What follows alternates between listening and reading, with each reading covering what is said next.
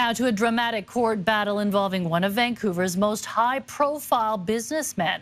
Canucks owner Francesco Aquilini is vehemently denying bombshell allegations that he abused his children.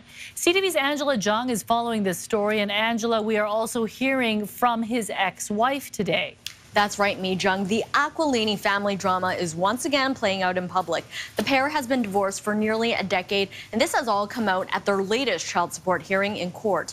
Talia Aquilini has applied for continued child support for 3 of their youngest adult children who live with her while in university. Her lawyer says she's disappointed she has to go to court again to enforce his child support responsibilities. A representative for the Canucks owner says Mr. Aquilini has met and will continue to meet any child support obligations required by the law. But he has concerns about the veracity of the information provided in support of financial demands.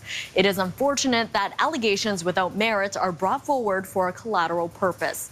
But his ex-wife's lawyer fires back and says Mr. Aquilini has been in possession of all the affidavits for many months now. And as I mentioned in court, he has not given any evidence denying any of that affidavit evidence. Talia Aquilini also claims the children are estranged from their father.